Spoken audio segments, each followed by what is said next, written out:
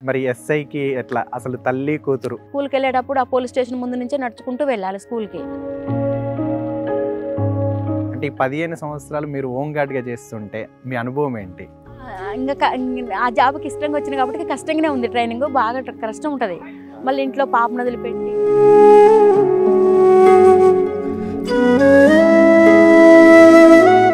జాబ్లోకి రావాలి, యూనిఫామ్ వేసుకోవాలని వచ్చింది కనుక ఇష్టంగా చేసేదాన్ని. కానిస్టేబుల్ అప్లై చేసినప్పుడు ఎట్లా అది అప్లై చేయమని ఎవరు చెప్పారు? ఎవరు సలహా ఇచ్చారు? మమ్మీ అంత కష్టపడుతుంది, డాడీ అంత కష్టపడుతున్నారు. నేను చదివిన చదువుకి దీనికి అసలు సంబంధమే లేదు. కాకపోతే మమ్మీ డిపార్ట్మెంట్లో ఉంది కాబట్టి. ఎట్లా మరి కానిస్టేబుల్కి ఎట్లా అనిపిస్తుంది జాబ్?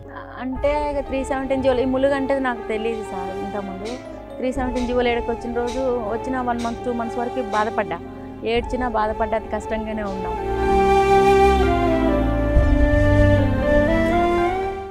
హాయ్ అండి, వెల్కమ్ టు మైక్ టీవీ.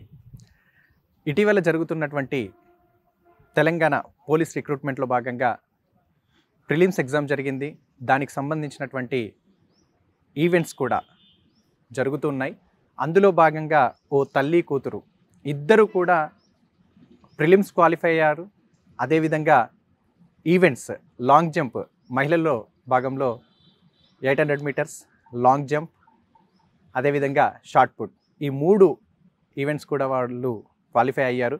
మళ్ళీ ఇంకొక విషయం ఇక్కడ ఏంటంటే ఇద్దరికి ఒకే రోజు అదేవిధంగా ఒకే బ్యాచ్లో ఇద్దరు ఈవెంట్స్ పార్టిసిపేట్ చేయడం జరిగింది.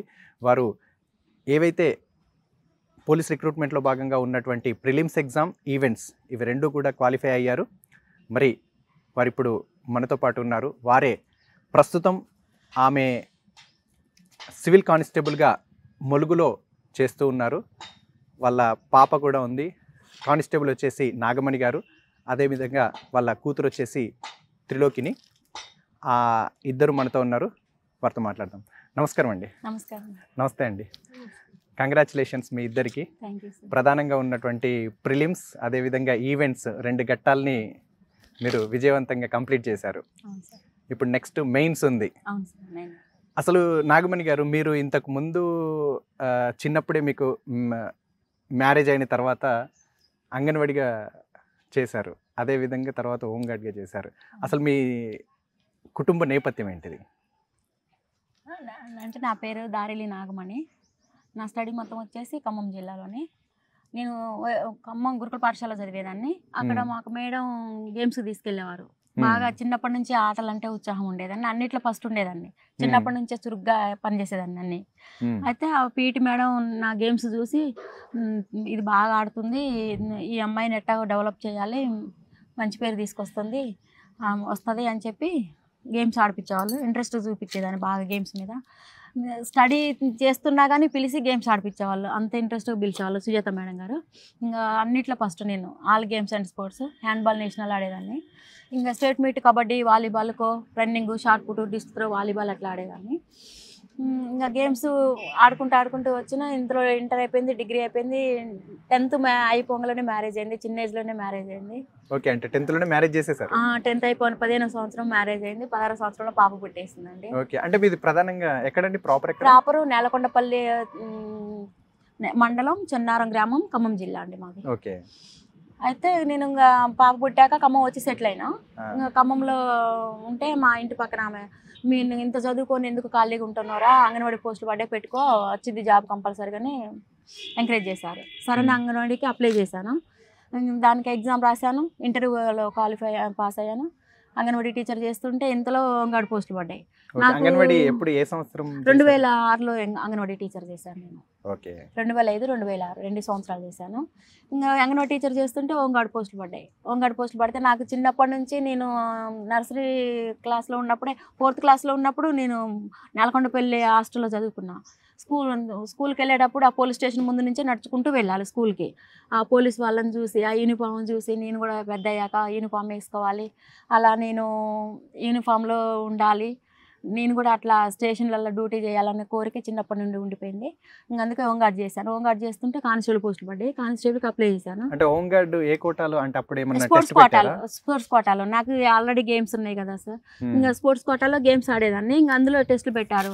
100 metre first, long jump first, shot put first, అన్నిట్లో ఆల్ గేమ్స్ అండ్ స్పోర్ట్స్ కాబట్టి అన్ని ఫస్ట్ ఈవెంట్స్ ఎందుకంటే అప్పుడు మీరు 2006-07 టైం అంటే ఈవెంట్స్ అన్నీ ఉండేవి. అన్నీ ఉండేవి. ఇంకా మంచిగా ఈవెంట్స్ అన్నీ పర్ఫెక్ట్గా చేసేదాన్ని. చిన్నప్పటి నుంచి గేమ్స్ ఆడుతున్నా, అందులో అవగాహన ఉంది కాబట్టి ఇంకా గేమ్స్ ఆడి హోంగార్డ్ పోస్ట్ చేస్తున్నా. హోంగార్డ్ చేస్తుంటే సివిల్ కానిస్టేబుల్ పోస్టులు పడ్డాయి. సివిల్ కానిస్టేబుల్ పోస్టులు పడితే నేను సివిల్ కానిస్టేబుల్ చేయాలి, క్యాప్ పెట్టుకోవాలి, బెల్ట్ పెట్టుకోవాలని కోరిక ఉండింది.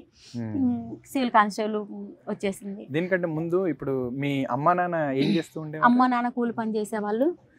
వాళ్ళు కూలి పని చేసుకుంటూ మా పిల్లలు మాలాగా కష్టపడొద్దు, మా పిల్లల్ని ఒక ప్రయోజకులను చేయాలి, వాళ్ళని పెద్ద చదువులు చదివియాలి, వాళ్ళని ప్రయోజకులు చేయాలి, మేము ఉన్నంతలోనే చదువుకుంటూ వాళ్ళు కూలి పని చేసుకుంటూ మమ్మల్ని చదివించేవాళ్ళు. ఎంతమంది మీరు అక్క చెల్లెలు అన్నారు? ముగ్గురు ఆడపిల్లలు, 2 మగ పిల్లలు సార్. మీరు ఎన్నవారు? నేను అన్నయ్య తర్వాత అక్క తర్వాత నేను, నా తర్వాత చెల్లి, తమ్ముడు, నేను మధ్యలో అమ్మాయిని. 2 పెద్ద 2 చిన్న, మధ్యలో అమ్మాయి. అంటే మీ వారు ఏం చేస్తారండి? కూలి పని చేస్తారు, వ్యవసాయం. ఓకే. అంటే తను మీకు ఎంకరేజ్మెంట్ బాగా ఎంకరేజ్ చేసేవాళ్ళు. అంటే మీ రిలేటివా లేకపోతే మీరు అరేంజ్డ్ మ్యారేజ్? అరేంజ్డ్ చేశారు అమ్మ వాళ్ళు. అమ్మ వాళ్ళ అన్నయ్య గారు కొడుకు. ఓకే, అంటే రిలేటివ్. రిలేటివ్. మొదటి నుంచి మంచి అండర్స్టాండింగ్ తోటి మిమ్మల్ని బాగానే ఎంకరేజ్ చేస్తున్నారు. ఎంకరేజ్ చేస్తారు. ఓకే, అంటే 10th అయిపోయాక మ్యారేజ్ అయింది. 10th అయిపోయాక మ్యారేజ్ అయింది. ఇక ఫర్దర్ గా స్టడీస్ ఇంటర్మీడియట్ లో ఏ గ్రూప్? ఇంటర్లో సిఈసి, డిగ్రీలో బీకామ్ కంప్యూటర్స్. ఓకే, అంటే రెగ్యులర్ స్టడీ. ఓకే. దెన్ ఇప్పుడు హోంగార్డ్ ఫస్ట్ అపాయింట్మెంట్ ఎక్కడ అయ్యారు? ఖమ్మంలో అయినా అండి. ఖమ్మంలో. అంటే వర్క్స్ ఎలా ఉండే స్టార్టింగ్? అంటే హోంగార్డ్ చేస్తున్నప్పుడు ఎట్లా అనిపించింది? అంగన్వాడీ బెటర్ అనిపించిందా, హోంగార్డ్ బెటర్ అనిపించిందా? అంటే ఇంకా నాకు ఇష్టంగా వచ్చిన పోలీస్ జాబ్ జాబ్లోకి రావాలి, యూనిఫామ్ వేసుకోవాలని వచ్చిన కనుక ఇష్టంగా చేసేదాన్ని జాబ్. ఇంకా కష్టం అనిపించినా ఇష్టంగా చేసేదాన్ని ఉద్యోగం. ఇప్పుడు కానిస్టేబుల్ మీద ఎప్పటి బ్యాచ్? 2020 బ్యాచ్ అండి. 2020 అంటే 2007 నుంచి దగ్గర ఒక 15 సంవత్సరాలు చేశారు. అంటే ఈ 15 సంవత్సరాలు మీరు హోంగార్డ్గా చేస్తుంటే మీ అనుభవం ఏంటి? అంటే ఏమేమి పనులు చేసేవారు, ఎక్కడెక్కడ ఆఫీసర్స్ ఉంటారు, అంటే ఎట్లా మీరు ఒక స్పోర్ట్స్ ఉన్నారు, ఒక విమెన్, మీరు మ్యారీడ్, ఒక పాప ఉంది, ఇట్లా కష్టపడుతూ చేస్తున్నారు కదా, అంటే ఎట్లా అనిపించింది మీ అనుభవం? అంటే చెప్పిన డ్యూటీ చేసేవాళ్ళం, రిసెప్షన్ డ్యూటీ చేసేవాళ్ళం, పిటిషన్ డ్యూటీ, మళ్ళీ ఎస్కార్ట్ డ్యూటీలకు అట్లా వెళ్ళేవాళ్ళం. స్పోర్ట్స్ జనరల్ గా మీ దాంట్లో కూడా మీట్స్ పెడుతూ ఉంటారు కదా, ఏమన్నా పార్టిసిపేట్ చేస్తారా? చేస్తా. ప్రతి సంవత్సరం నేను 3 ప్రైజులు తీసుకునేదాన్ని. మా హెడ్ క్వార్టర్లో పెట్టేవాళ్ళు. ప్రతి సంవత్సరం వచ్చేసి 3 ప్రైజులు, రన్నింగ్, షార్ట్ పుట్, కబడ్డీ, ఈ 3 ప్రైజులు తీసుకునేదాన్ని. ప్రతి సంవత్సరం నాకే వచ్చాయి ఫస్ట్ ప్రైజులు.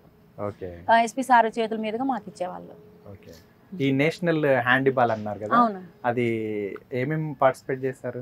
అంటే నేను ఇట్లా గేమ్స్ ఆడుతుంటే మేడం ఎంకరేజ్ చేసి, సుజాత మేడం ఉన్నారు, హ్యాండ్బాల్ ఆడిపిస్తుంటే దాంట్లో కొంచెం సురుగ్గా ఉండేదాన్ని. ఇంకా అది ఆడిపించుకుంటూ నేషనల్ సెలెక్ట్ అయినా నేషనల్ మేడమే పంపించారు. హ్యాండ్బాల్ నేషనల్కి జమ్మూ అండ్ కాశ్మీర్ వెళ్ళొచ్చాను. తర్వాత ఇప్పుడు మీరు కానిస్టేబుల్ అప్లై చేసినప్పుడు ఎట్లా, అది అప్లై చేయమని ఎవరు చెప్పారు, ఎవరు సలహా ఇచ్చారు? ఇట్లా కానిస్టేబుల్ పోస్టులు పడ్డప్పుడు ఇట్లా మా ఫ్రెండ్స్ చెప్పేవాళ్ళు, నాన్న కూడా ఎంకరేజ్ చేసేవాళ్ళు. ఇట్లా కానిస్టేబుల్ పోస్టులు పడ్డాయి కదమ్మా, దానికి అప్లై చేసుకో, జాబ్ కంపల్సరీగా వచ్చిద్దామా, నాకు ఆ నమ్మకం ఉంది అని నాన్న ఎంకరేజ్ చేసేవాళ్ళు బాగా. తమ్ముడు, నాన్న, అమ్మ ఇట్లా చెప్పేవాళ్ళు ఇంట్లో, అప్పుడప్పుడు సలహాలు ఇచ్చేవాళ్ళు. ఓకే. కానిస్టేబుల్ అప్పుడు ఈవెంట్స్ ఉన్నాయి కదా? ఈవెంట్స్ ఉన్నాయి. కానిస్టేబుల్ అప్పుడు కూడా ఈవెంట్స్ ఉన్నాయి. ఇక చిన్నప్పటి నుంచి గేమ్స్ ఆడేదానిగా ఇంకా అదే ఉత్సాహంతో చేసేదాన్ని అనమాట. భయం ఏమి ఉండకపోయేది. చిన్నప్పటి నుంచి గేమ్స్ ఆడుతున్నా కాబట్టి అవి కూడా, అందులో కూడా అన్నిట్లో ఫస్టే వచ్చేసిన కానిస్టేబుల్ ఈవెంట్స్ అప్పుడు కూడా. మళ్ళీ మా ట్రైనింగ్లో మామునూరు, వరంగల్లో ఉంది మా ట్రైనింగ్, అప్పుడు కూడా గేమ్స్ ఆడేదాన్ని. అక్కడ 3 ప్రైజులు తీసుకొచ్చుకున్నా ట్రైనింగ్లో కూడా. ఓకే. ట్రైనింగ్ ఎక్కడ చేశారు? మామునూరు. వరంగల్ మామునూరులో చేశాను. ఓకే. అక్కడ కూడా 3 ప్రైజులు తీసుకున్నా. ఫస్ట్ ప్రైజులు నాకే ఇచ్చారు, తీసుకున్నాను. ఎట్లా అనిపించింది మీకు? అంటే ఆ ట్రైనింగ్ ఎట్లా ఉంది? ఎందుకంటే ఆల్రెడీ హోంగార్డ్ గా కొంత 15 సంవత్సరాల అనుభవంతో ముందుకు వచ్చారు కదా, అంటే కానిస్టేబుల్ ట్రైనింగ్ అవుతుంటే ఎట్లా అనిపించింది? ఆల్రెడీ ట్రైన్ అయ్యి ఉన్నారు కదా వేరే, అలా అంటే ఇంకా ఆ జాబ్కి ఇష్టంగా వచ్చింది కాబట్టి కష్టంగానే ఉంది. ట్రైనింగ్ బాగా కష్టం ఉంటుంది. మళ్ళీ ఇంట్లో పాపను వదిలిపెట్టి, భర్తను వదిలిపెట్టి, అంటే ఇంట్లో ఇల్లు వదిలేసి వెళ్ళాను కాబట్టి కొంచెం ఒక 1 month 2 months కష్టం అనిపించింది, బాధపడేదాన్ని. తర్వాత ఉద్యోగం చేయాలని పట్టుదలతో వచ్చింది కాబట్టి ఇష్టంగా చేసేదాన్ని ట్రైనింగ్ కూడా. ఓకే, ట్రైనింగ్ అయిపోయినాక కానిస్టేబుల్ గా ఫస్ట్ పోస్ట్ ఎక్కడ చేశారు? ఖమ్మం 3 టౌన్ చేశానండి. పిఎస్ లో. అంటే మీరు ఇప్పుడు సివిలా? Civil constable. ఇప్పుడు అంటే మెరిట్ తోటి వచ్చింది మీకు కానిస్టేబుల్ కూడా. ఎట్లా మరి కానిస్టేబుల్ గా ఎట్లా అనిపిస్తుంది జాబ్? మంచిగా అనిపిస్తుంది, ఎందుకంటే జాబ్ కావాలి, పోలీస్ జాబ్ కావాలి, యూనిఫామ్ వేసుకోవాలని కోరికతో వచ్చింది కదా, మంచిగా ఉంటుంది. అంటే ఏం చేస్తూ ఉంటారు కానిస్టేబుల్ గా? మీ విధులు ఏం నిర్వర్తిస్తూ ఉంటారు? ఇంకా ఏ డ్యూటీ అంటే ఆ డ్యూటీ. రిసెప్షన్ డ్యూటీ అంటే పిటిషన్లు రాయటం, రిసెప్షన్ చూసుకోవడం. జనరల్ డ్యూటీ అంటే జనరల్ డ్యూటీకి బందోబస్తులు ఉంటే బందోబస్తులు అట్లా చేస్తూనే ఉంటారు. అన్ని చేస్తూ ఉంటారు. మరి ములుక్కి ఎప్పుడు వచ్చారు? ఎప్పటి నుంచి చేస్తున్నారు? 9 months అవుతుంది ములుక్కి వచ్చి. అక్కడ 317 జీవోలో ములుక్కి వచ్చేసినాం ఖమ్మం నుండి. ములుగులో డ్యూటీ చేస్తున్నాను. ఓకే, మరి ఎస్ఐకి ఎట్లా? అసలు తల్లి కూతురు మీ పాపను మీరు అప్లై చేయమని చెప్పారు, ఎట్లా మీ మదర్ చెప్పారా మీకు అప్లై చేయమని? అవును, తను చేస్తూ నన్ను కూడా అప్లై చేయించారు. అప్పటికి నా degree recent batch, degree complete అయిపోయింది.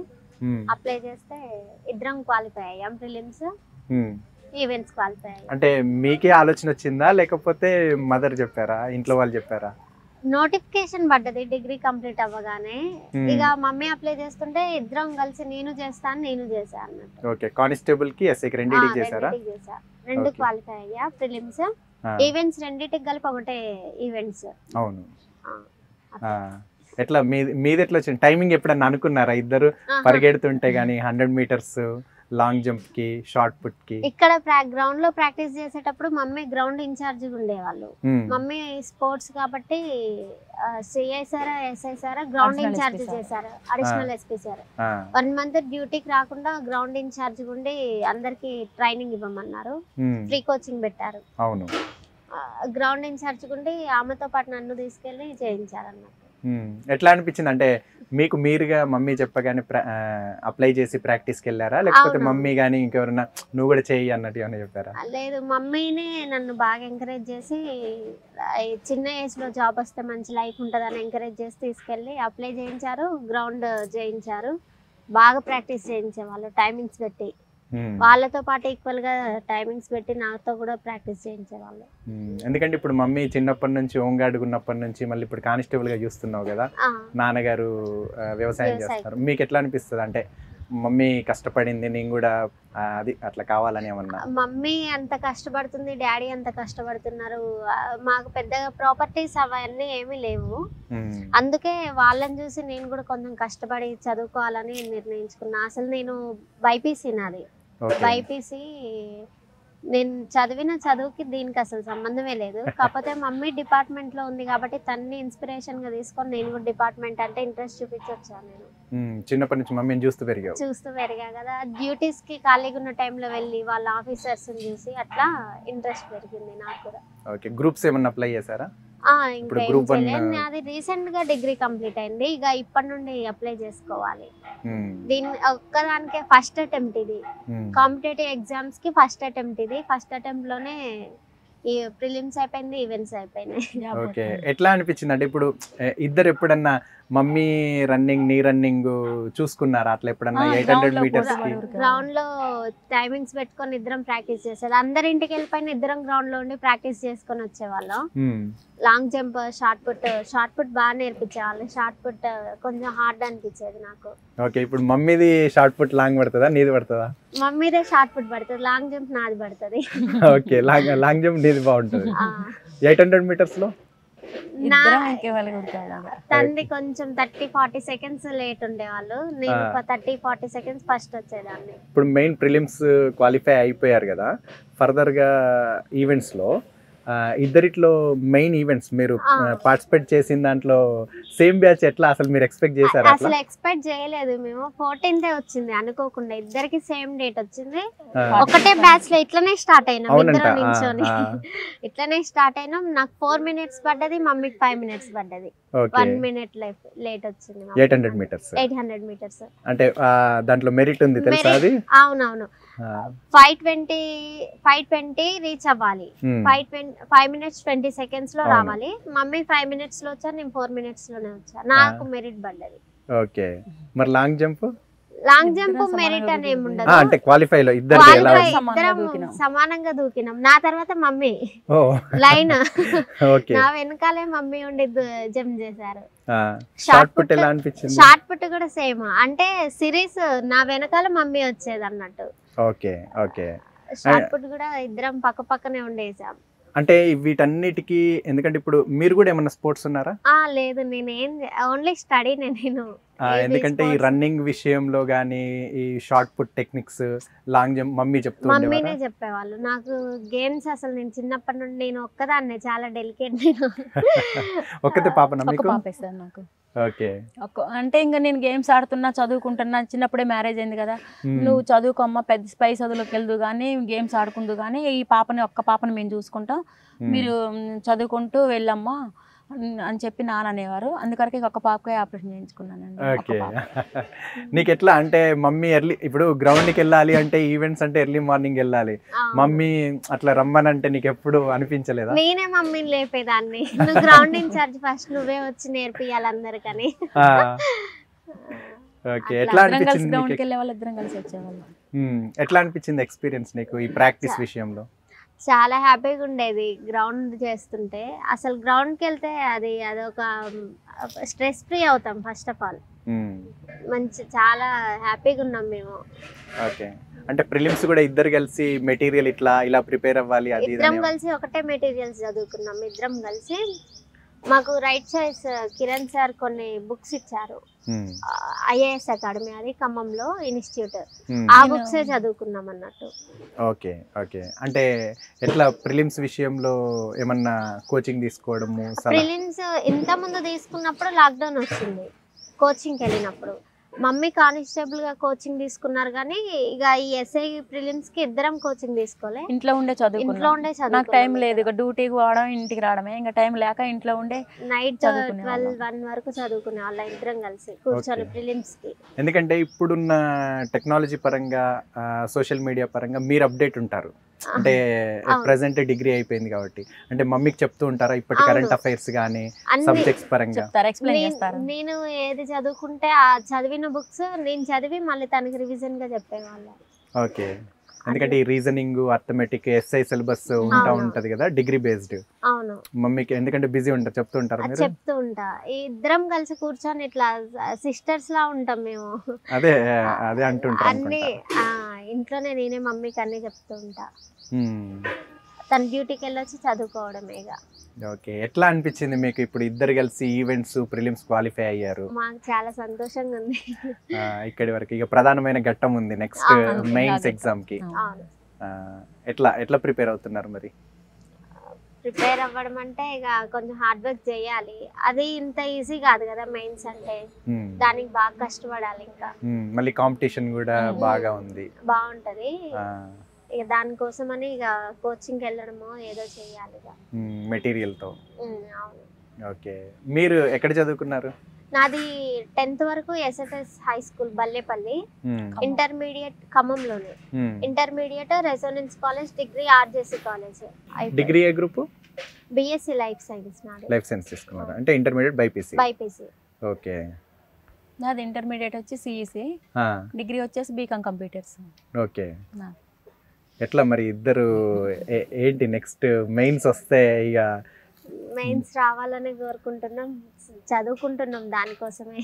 ఎట్లా అంటే మమ్మీ ఇంత కష్టపడుతుంది, ఇంకా నెక్స్ట్ ఫర్దర్ గా నీకు ఎట్లా, నీ గోల్ ఏంటి అసలు? నా గోల్ ఎస్ఐ కొట్టడమే. కాంపిటీషన్ కూడా బాగుంది కదా, అయినా హార్డ్ వర్క్ చేయాలి. ఇప్పుడు ఇవన్నీ అనుకోకుండా వచ్చింది కదా, నేను జస్ట్ టైం పాస్ కి అప్లై చేశాను, నేను ఏదో రావాలి చేయాలని కాదు. దానికే ఇంత అయినాం కాబట్టి, ఇంత అయినందుకు కూడా ఖచ్చితంగా కొట్టాల్సిందే మెయిన్స్, జాబ్ రావాల్సిందే ఇద్దరికి. ఓకే. చెప్తుంటారా అండి పాపకి ఇప్పుడు? ఎందుకంటే ఇప్పుడున్న జనరేషన్లో ఆడపిల్లలు కూడా అన్నిటికీ ముందుకెళ్తున్నారు కదా, అంటే డిపార్ట్మెంట్ అంటే కూడా కొంచెం హార్డ్ వర్క్ ఉంటుంది, కొన్ని రకాల ఇబ్బందులు లైక్ ఏంటంటే నైట్ షిఫ్ట్స్ ఉంటాయి, వేరే కాడికి కోర్టుకి వెళ్ళాల్సి వస్తుంది, అక్యూజ్డ్ వీళ్ళు వస్తూ ఉంటారు, ఇలాంటి పాపకు చెప్తూ ఉంటారా? చెప్తుంటాను. అప్పుడప్పుడు నాతో కూడా తీసుకెళ్ళి చూపిస్తాను, మా డ్యూటీలు ఇట్లుంటాయి అని కొంచెం ఎక్స్ప్లెయిన్ చేస్తాను. నేను ఎట్లా కష్టపడుతున్నానో, నేను ఎట్లా ఏ డ్యూటీలు చేస్తున్నానో తనకు చూపిస్తాను. తీసుకెళ్ళి స్టేషన్కి వస్తుంది, అప్పుడప్పుడు తీసుకొని వెళ్తాను పాపని. నాకేమనిపించిందంటే పాపనే మమ్మీ నీకు కూడా డిగ్రీ ఉంది కదా, ఎంతకాలం అని చెప్పి ఇంకా కానిస్టేబుల్గా చేస్తావు, నువ్వు కూడా ఎస్ఐకి ట్రై చేయని చెప్పి మిమ్మల్ని పాప మోటివేట్ చేసిందేమో అనుకునే వాళ్ళు ఇద్దరు డిస్కషన్ చేసుకుంటాం. అమ్మ మీరు రాయండి నేను రాస్తానని చెప్పి లాస్ట్ టైంలో నేను అప్లై చేశాను. తనకు ఫస్ట్ చేయించాను, తర్వాత నేను లాస్ట్ రోజు అప్లై చేశాను. అదృష్టం కొద్దీ ప్రిలిమ్ పాస్ అయిన, మైనస్ మార్క్స్లో అయినా. మళ్ళీ ఈవెంట్స్ కూడా పోటాపోటీగా చాలా హార్డ్గా ఉన్నాయి అసలు. అయినప్పటికీ ఇద్దరం విన్ అయినాం. అదే ఎందుకంటే ఈసారి ఇంకా 5K కష్టపడ్డా, ఈవెంట్స్ కి చాలా కష్టపడ్డా. 5K అవే ఈజీ, ఇదే ఇంకా చాలా 800 అంటే బాగా టైం తక్కువ ఉంటది, రన్నింగ్ ఎక్కువ ఉంది కాబట్టి బాగా కష్టపడ్డా.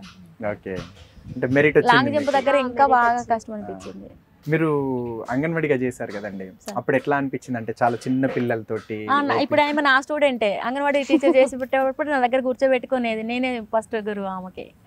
ఎంతకాలం చేశారు? 2 సంవత్సరాలు చేశాను అంగన్వాడీ టీచర్. అంటే మీ డ్యూటీస్ ఏమి ఉండేటివి? అంటే అంగన్వాడీ టీచర్ అంటే 9కి వెళ్ళి ఈవినింగ్ వచ్చేదాన్ని. 2 పూటలు ఉండేది అప్పుడు. ఇప్పుడు ఒక్క పూటే ఉంది, కానీ అప్పుడు 2 పూటలు కూడా నా ఎమ్మట వెళ్ళి తీసుకెళ్లేదాన్ని. అంతకుముందు ప్రైవేట్ స్కూల్లో టీచర్ చేశాను. ప్రైవేట్ స్కూల్లో టీచర్ చేస్తుంటే అంగన్వాడీ పోస్ట్ పడ్డాయి.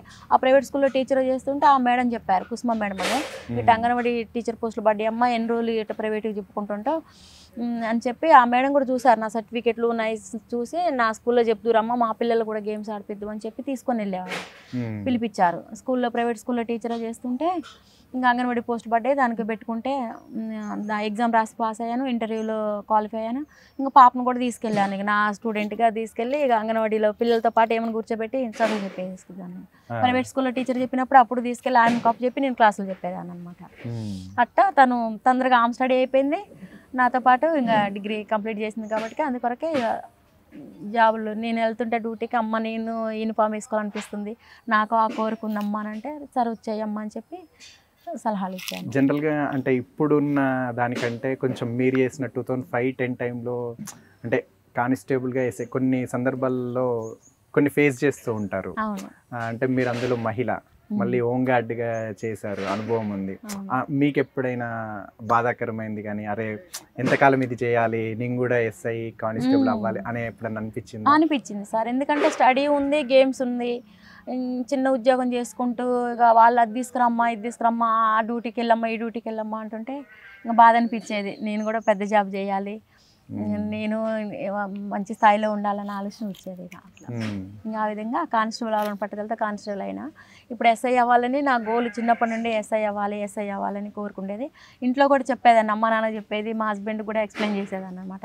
నేను ఇట్లా ఎస్ఐ అవ్వాలని కోరుకుందంటే చదువుకో, మంచిగా చదువుకుంటే అవుతావు అని చెప్పి మా హస్బెండ్ ఎంకరేజ్ చేశారు. ఆయన ఇప్పటికీ ఎంకరేజ్ బాగానే చేస్తుంటారు. అమ్మ నాన్న తమ్ముడు మా హస్బెండ్ కూడా ఎంకరేజ్ చేస్తారు. పాప కూడా చదువుకోమ్మా, మీరు కంపల్సరీగా ఎస్ఐ పోస్ట్ కొడతావు, నీకు పట్టుదల ఉందని చెప్పి పాప కూడా ఎంకరేజ్ చేస్తారు నాకు ఇంట్లో. ఎప్పుడైనా మీ నాన్న అంటూ ఉంటారా మమ్మీ కంటే పై స్థాయిలో నువ్వు ఉండాలి అని చెప్పి? గ్రూప్స్, డాడీ గ్రూప్స్ అంటే ఇష్టం, గ్రూప్స్ ప్రిపేర్ అవ్వాలని చెప్పేవాళ్ళు. కానీ ఇప్పుడే కదా నాది డిగ్రీ కంప్లీట్ అయింది, నాకు 20 years ఇంకా. ఓకే, నాన్నగారు చదువుకున్నారా ఏమన్నా? నాన్న ఇంటర్మీడియట్. ఓకే, అంటూ ఉంటారా అంటే నువ్వు మమ్మీ కంటే పై స్థాయిలో ఉండాలి చెప్తూ ఉంటారు. మమ్మీతో సెల్యూట్ చేయించుకోవాలని అన్నారు కానీ అనుకోకుండా ఇద్దరం ఎస్ఐకి క్వాలిఫై అయినాం. మమ్మీ కానిస్టేబుల్ ఉంటుంటే నేను సెల్యూట్ చేయించుకునేదాన్ని. అదే ఇప్పుడు నెక్స్ట్ నీకు ఈవెంట్స్ అయిపోయింది కదా, మెయిన్స్ వస్తే అదృష్టం కొద్దీ ఇద్దరికి వస్తే అది బాగుంటది. దానికోసమే హార్డ్ వర్క్ చేయాలి. ఎట్లా ఏమనుకుంటున్నారంటే మెయిన్స్ ఎట్లా ఏమన్నా ప్రీ ప్లాన్డ్ ఏమన్నా? ఇప్పుడు మీరిద్దరు వార్తల్లోకి ఎక్కారు, తల్లి కూతురు నాగమణి అండ్ త్రిలోకిని ఇద్దరు. ఎట్లా అంటే ఇంకా సీరియస్గా తీసుకుంటున్నారా? ఇంకా సీరియస్గా తీసుకుంటాం మేము. అంటే ఇప్పుడు మీరు ఈ వార్తలలోకి వస్తున్నారు, అన్ని ఛానళ్ళల్లో పేపర్లలో వచ్చింది కదా, అంటే మీ పేరెంట్స్ కానీ గ్రాండ్ పేరెంట్స్ కానీ మీ హస్బెండ్ ఫాదర్ కానీ మీ కొలీగ్స్, మీ అమ్మ వాళ్ళ కొలీగ్స్, మీ ఫ్రెండ్స్ అంటారుగా, ఎట్లా అంటే ఫీడ్బ్యాక్ ఎట్లా ఉంది? అంటే మీరు ఇంత హైలైట్ అయ్యారు కాబట్టి జాబ్ ఖచ్చితంగా రావాల్సిందే. అసలు ఉన్నది మెయిన్స్ కాబట్టి మెయిన్స్కి ఇక ప్రిపేర్ అవ్వండి, నెగ్లెక్ట్ చేయొద్దని చెప్తున్నారు ప్రతి ఒక్కళ్ళు. అందరూ ఎంకరేజ్ చేస్తున్నారు. ఇప్పుడు ఇట్లా మమ్మల్ని చూసిన వాళ్ళందరూ ఎంకరేజ్ బాగా చేస్తున్నారు. ఓకే, ఎట్లా మీ నాన్నగారు ఏమన్నారు ఫస్ట్ అప్పుడు వెళ్ళేటప్పుడు ఏమన్నా చెప్పారా? ఇద్దరు ఒకే రోజు ఇట్లా వెళ్తుంటే ఇద్దరు మంచిగా ఈవెంట్స్ చేసుకొని రావాలి, మమ్మీకి నువ్వు ఎంకరేజ్ చేయాలి, ఒకటే బ్యాచ్ లో ఉంటే మమ్మీ నిన్ను ఎంకరేజ్ చేస్తారు, ఎవరిది వాళ్ళే చూసుకోండి, ఇద్దరు ఈవెంట్స్ క్వాలిఫై రావాలని చెప్పి పంపించారు.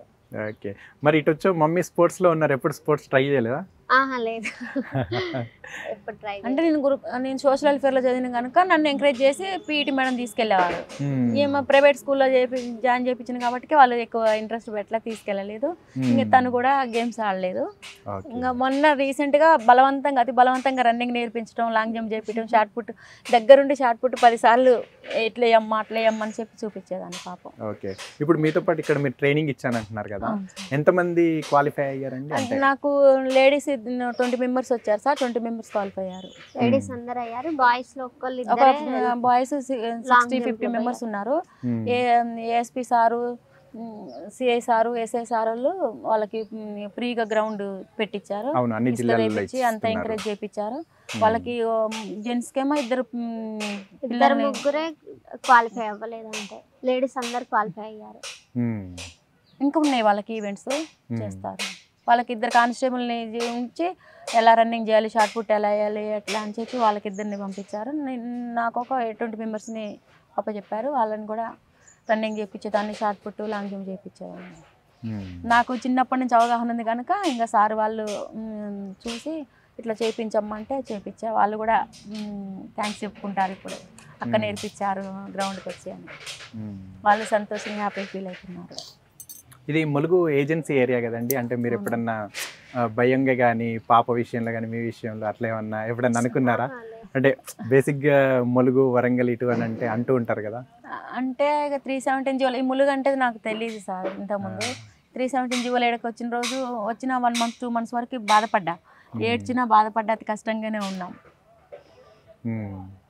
పాపను వదిలేసి 2 మంత్స్ వరకు ఉన్నా. తర్వాత ఇక పాప నేను వస్తామ్మా అని అంటే తీసుకొని వచ్చుకున్నాడు ఖమ్మం నుంచి ములుగు, ఇక్కడ షిఫ్ట్ అయ్యాము. ఇక ఎట్లా ఇప్పుడు ఇక మెయిన్స్ ఉంది మీకు ప్రధానంగా? అవును సార్, మెయిన్స్ ఉంది.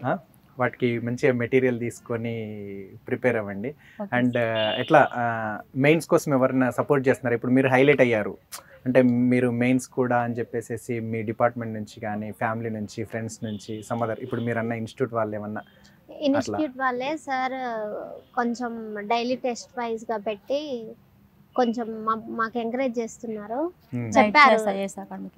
చెప్పారు రమ్మని రైట్ చేసి, మమ్మీ ఇక సిక్ చేసి వెళ్ళిపోతాం కోచింగ్ కి Khammam. Okay, all the best. మీరు ఎలా అయితే కష్టపడి ప్రిలిమ్స్ కంప్లీట్ చేసుకున్నారు, మీరు ఈవెంట్స్లో కూడా మెరిట్ వచ్చింది 800లో. సో అదే విధంగా మీకున్న అనుభవంతో స్పోర్ట్స్ కోటా తోటి ఇదే విధంగా కంటిన్యూయేషన్లో మీరు మెయిన్ ఎగ్జామ్ కూడా క్వాలిఫై, మీ ఇద్దరికి కూడా జాబ్ రావాలి. నువ్వు అన్నట్టుగా నీ కోరిక కూడా మమ్మీతో సెల్యూట్ చేయించుకునే విధంగా ఇద్దరికి రావాలని చెప్పి కోరుకుంటున్నా. All the best both of you. ఓకేనా? Thank you so much. ఇదండి తల్లి కూతుళ్ళు ఇద్దరు కూడా తెలంగాణ రాష్ట్రంలో జరుగుతున్నటువంటి పోలీస్ రిక్రూట్మెంట్లో భాగంగా ప్రిలిమ్స్ ఎగ్జామ్ అయిపోయి రిజల్ట్స్ వచ్చాయి, అందులో క్వాలిఫై అయ్యారు. అదేవిధంగా ఇద్దరికి ఈవెంట్స్ ఒకే రోజు రావడం, అదేవిధంగా ఇద్దరు కూడా ఒకే బ్యాచ్లో పరిగెత్తడం 800 మీటర్స్ మహిళలకి ఆ విభాగంలో, అదేవిధంగా షార్ట్ పుట్, మళ్ళీ లాంగ్ జంప్, ఈ ఈవెంట్స్ కూడా క్వాలిఫై అయ్యారు. మరి నెక్స్ట్ ఏంటి అనేది మెయిన్స్ ప్రధాన ఘట్టం ఉంది, వాటికి కూడా వారిద్దరు కూడా చాలా కష్టపడి ప్రిపేర్ అవుతున్నారు. సో ఆ తల్లి కూతుళ్ళు ఇద్దరికీ కూడా జాబ్ రావాలని మనమంతా కోరుకుందాం. మరో ఇంటర్వ్యూలో మా మైక్ టీవీలో కలుద్దాం. అంతవరకు సెలవు, నమస్కారం.